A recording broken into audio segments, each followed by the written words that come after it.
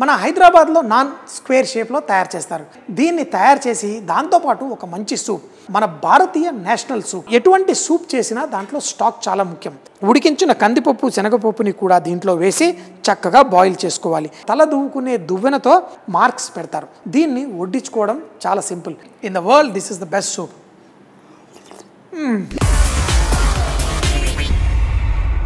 నమస్తే, సలాం వాలేకుం, సత్ శ్రీ అకాల్. మీ అందరికీ మన తెలుగు వారేవా వంటలకి స్వాగతం, సుస్వాగతం. సో మరి ఈరోజు మీకోసం ఒక స్పెషల్ హైదరాబాదీ నాన్. మన హైదరాబాద్లో నాన్ స్క్వేర్ షేప్లో తయారు చేస్తారు. సో మరి మీరు ఎన్నోసార్లు తినుంటారు. ఈ రెసిపీ ఎలా చేస్తారు అనేది చాలామందికి తెలియదు. ఇది వాళ్ళు తందూరులోనే చేస్తారు, కానీ దీన్ని టెంపరేచర్ కంట్రోల్ చేసి చక్కగా చేస్తారు. మన ఇంట్లో అవన్లో ఎందుకు చేసుకోలేం? తప్పకుండా ఈ హైదరాబాదీ నాన్ మన అవన్లో కూడా చేసుకోవచ్చు. దీన్ని తయారు చేసి దాంతోపాటు ఒక మంచి సూప్స్ అనగానే టమాటో సూపు, స్వీట్ కార్న్ సూపు అంటుంటారు. కాదు, ఈరోజు మనం చక్కగా మన భారతీయ నేషనల్ సూప్, అంటే దీని పేరు ములిగతన్ని. దీని గురించి కథ తర్వాత చెప్తాను. ముందుగా ఈ నాన్కి మనం పిండి ఎలా తయారు చేసుకోవాలో చూసి తర్వాత సూప్ తయారు చేసుకుందాం. ఒక బౌల్లో కొంచెం ఈస్ట్, ఇది మనకి డ్రై ఈస్ట్ అని మార్కెట్లో దొరుకుతుంది, ఇది వేసి దాంట్లో గోరువెచ్చటి నీళ్లు ఇందులో పోసుకోవాలి. దీంట్లో ఆ పంచదార కూడా వేసి చక్కగా దీన్ని కలుపుకోవాలి. ఒక కప్పు మైదా పిండి, ఒక పావు కప్పు చపాతీ పిండి ఈ లెక్కలో మనం వేసుకొని దీన్ని సాఫ్ట్ పిండిలా కలుపుకోవాలి.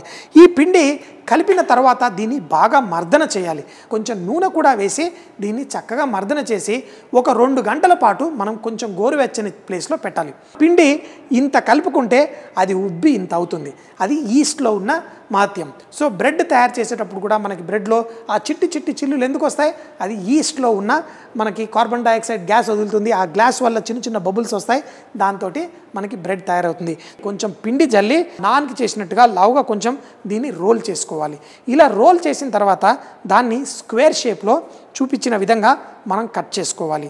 తర్వాత ఒక చమత్కారం, వాళ్ళు మన తల దువ్వుకునే దువ్వెనతో ఇలా చూపించిన విధంగా ఇలా మార్క్స్ పెడతారు. మార్క్స్ పెట్టి ఆ కొనల్లో ఒక్కొక్క చోట ఏలు పెట్టి చిన్నగా చిల్లులు చేస్తారు. దానిపైన కొంచెం మనం ఎగ్ వాష్ అంటాం, ఒక కోడిగుడ్డు తీసుకొని దాంట్లో నీళ్లు పోసి కొంచెం పంచదార పోసి బాగా బీట్ చేసి దీన్ని ఈ విధంగా పర్ఫెక్ట్గా చేసి తర్వాత ట్రేలో వేసుకొని మరో కొంచెం సేపు ఆగిన తర్వాత అవన్లో పెట్టేసుకుంటే మంచి రంగుతో మన ఈ హైదరాబాదీ నాన్ రెడీ అయిపోతుంది. మరి ఈ ములిగతన్ని సూప్ మన భారతీయ నేషనల్ సూప్, కానీ చాలామందికి తెలియదు.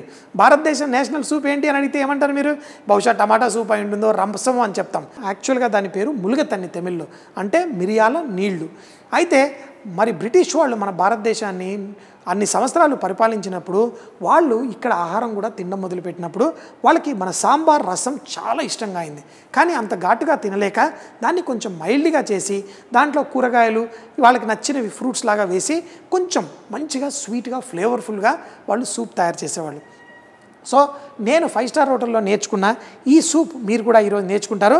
ముందుగా మనం కందిపప్పు కొంచెం శనగపప్పు వేసి పప్పుని చక్కగా ఉడికించి పెట్టేసుకుందాం. ముందుగా ఒక ప్యాన్లో కొంచెం వెన్న వేసి దాంట్లో మిరియాలు, జీలకర్ర వీటిని వేసి లైట్గా వేయించుకోవాలి. తర్వాత దీంట్లో సన్నగా తరిగిన వెల్లుల్లి, అల్లం, ఉల్లిపాయలు కూడా వేసి లైట్గా ఫ్రై చేసుకోవాలి. ఇప్పుడు మనకి లీక్స్ అండ్ సెలరీ, ఈ లీక్స్ ఉల్లిపాయ జాతికి చెందింది, మనకి మార్కెట్లో దొరుకుతుంది. మీ దగ్గర లేకపోయినా మీరు వదిలేసేయచ్చు. సెలరీ అనేది సూప్లలో మంచి ఫ్లేవర్ ఇస్తుంది.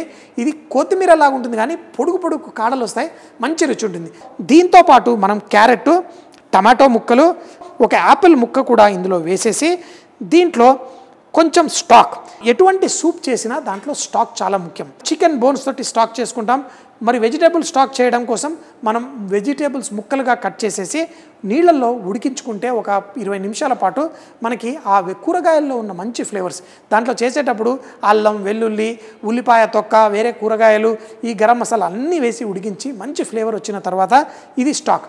దాన్ని చికెన్ స్టాక్ కానీ మీకు నచ్చిన వెజిటేబుల్ స్టాక్ కానీ చేసి దీంట్లో పోసుకోవాలి. ఇప్పుడు ఉడికించిన కందిపప్పు శనగపప్పుని కూడా దీంట్లో వేసి చక్కగా బాయిల్ చేసుకోవాలి. ఎప్పుడైతే కూరగాయలు సాఫ్ట్గా అయిపోతాయో ఆ నీళ్ళని ఉడకట్టేసి ఇందులో వచ్చిన మిశ్రమాన్ని మనం మిక్సీ జార్లో వేసుకొని దాన్ని పేస్ట్లా తయారు చేసుకోవాలి. పేస్ట్లా తయారు చేశాం కదా అని డైరెక్ట్గా అందులో పోయకండి. మళ్ళీ అదే జాలి పెట్టండి, దాంట్లో వేయండి, మళ్ళీ ఆ మిగిలిన మనం తీసిన దాన్ని అన్నీ పోసి దీన్ని ఫుల్గా ఉడకట్టండి. ఏదన్నా తీగల్లాగా అంటే నోట్లో అడ్డొచ్చేది అంతా మనకు వచ్చేస్తుంది. ఇప్పుడు సూప్ ఏదైతే ఇందులో ఉందో ఇది చాలా బాగుంటుంది. ఇప్పుడు దీన్ని మళ్ళీ మనం చక్కగా బాయిల్ చేసి దీంట్లో ఉప్పు అడ్జస్ట్ చేసుకుంటే చాలు, మిగతా రుచి అంతా వచ్చేస్తుంది. చివర్లో కొంచెం క్రీమ్ వేసుకొని దీన్ని స్లోగా కుక్ చేసుకోవాలి.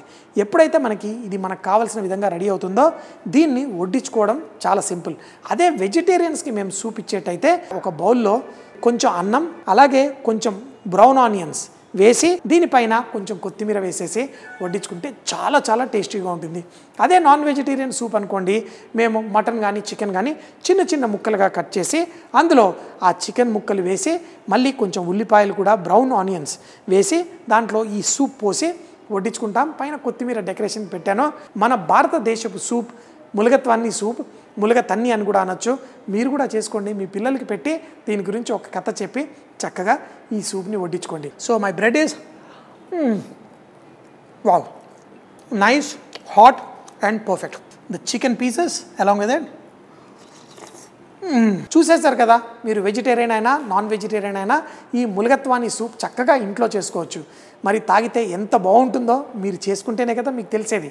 ఈ వీడియోని మీ ఫ్రెండ్స్ తోటి, మీ చుట్టాలతోటి వాట్సాప్లో, ఫేస్బుక్లో మీకు నచ్చిన సోషల్ మీడియాలో షేర్ చేయండి, చక్కగా ఎంజాయ్ చేయండి. సో మరి మరో కొత్త రెసిపీతో మళ్ళీ కలుద్దాం. అప్పటిదాకా సీ యూ, బాయ్ బాయ్, ఖుదాఫిజ్.